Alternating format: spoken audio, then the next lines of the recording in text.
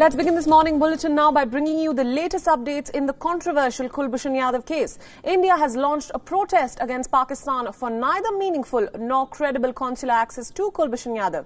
Earlier, in a diplomatic victory for India, Jadhav was allowed to file a review plea challenging his execution in Pakistan. And Pakistan had claimed that the former Indian Navy officer currently serving a death sentence in that country had refused to file a review plea on June 17th. And India then got the consular access to Jadhav, and Indian officials met him at an undisclosed location in Pakistan. According to sources, the Indian High Commission officials spent at least 2 hours with him, and India insisted on uninterrupted access to the former Navy officer. Pakistan, however, denied unsupervised access to the Indian delegation, and according to Indian Foreign Ministry, the access was not unsupervised.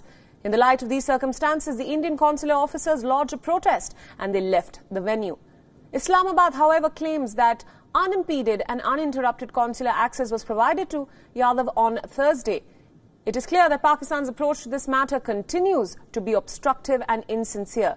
External Affairs Minister has apprised the family of Kulbhushan Jadhav of these developments, and earlier this month, Pakistan had claimed that he refused to file a review plea and took a decision to go ahead with his pending mercy petition.